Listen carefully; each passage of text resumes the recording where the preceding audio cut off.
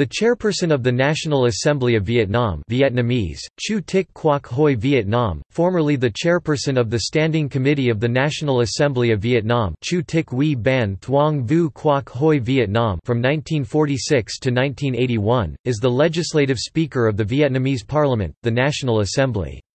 The Parliament is, in the words of the Constitution, "the highest representative organ of the people, the highest organ of state power, the sole organ that has constitutional and legislative rights." The chairman is elected by the deputies members of the National Assembly in the first season of the Assembly's tenure. The Standing Committee, of which the chairman is a member, is a permanent body which controls the activities of the National Assembly when it is not in session. The chairman and the other members of the Standing Committee have to resign from their posts when the National Assembly dissolves itself, which it normally does every fifth year. The chairman presides over the sessions of the National Assembly and authenticates laws and resolutions passed by the National Assembly by signing them.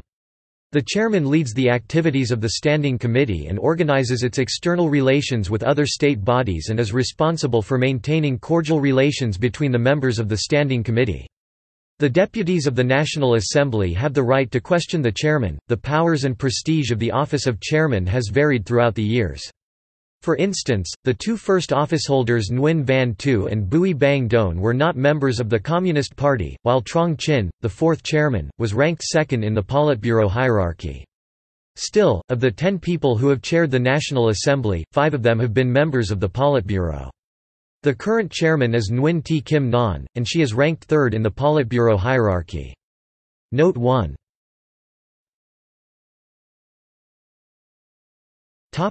History.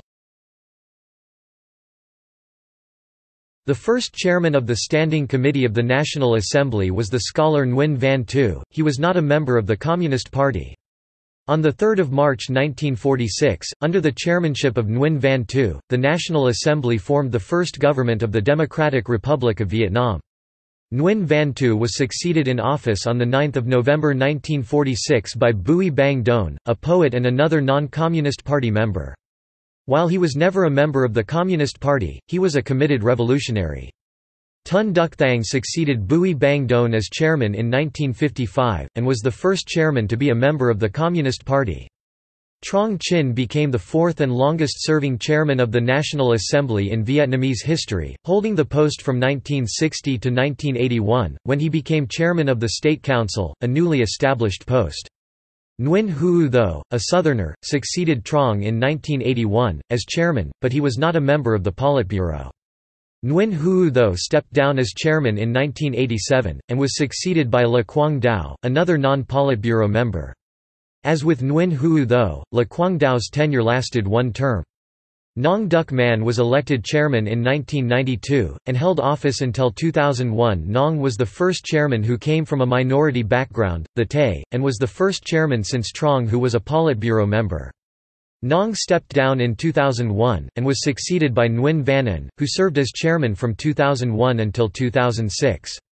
On 26 June 2006 Nguyen Phu Trong was elected chairman with a majority of 84.58% of the National Assembly deputies in favor. Nguyen Phu Trong stepped down in 2011 because of his election to the post of General Secretary of the Central Committee of the Communist Party of Vietnam, and was succeeded by Nguyen Sin Hung. Nguyen Sin Hung stepped down on 31 March 2016, and was replaced by Nguyen T. Kim Non. She's the first woman to hold the office.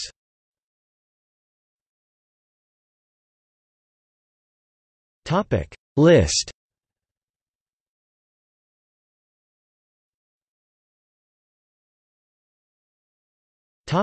Notes.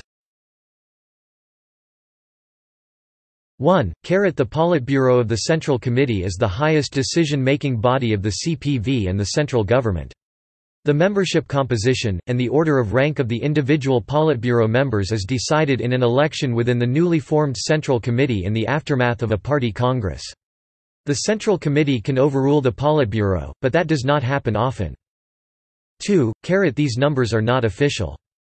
3. The Central Committee when it convenes for its first session after being elected by a National Party Congress elects the Politburo. According to David Ko, in interviews with several high-standing Vietnamese officials, the Politburo ranking is based upon the number of approval votes by the Central Committee. La Hong An, the Minister of Public Security, was ranked second in the 10th Politburo because he received the second highest number of approval votes. Another example being Tahoe Rua of the 10th Politburo, he was ranked lowest because he received the lowest approval vote of the 10th Central Committee when he standing for election for a seat in the Politburo. This system was implemented at the first plenum of the 10th Central Committee. The Politburo ranking functioned as an official order of precedence before the 10th Party Congress, and some believe it still does. 4. Tun Duc Thang took over the vacant position of Bui Bang Don as he was severely ill at that time, however Bui Bang Don still held the title of Head of National Assembly until he died in 1955, hence Tun Duc Thang was acting Head of National Assembly during that period.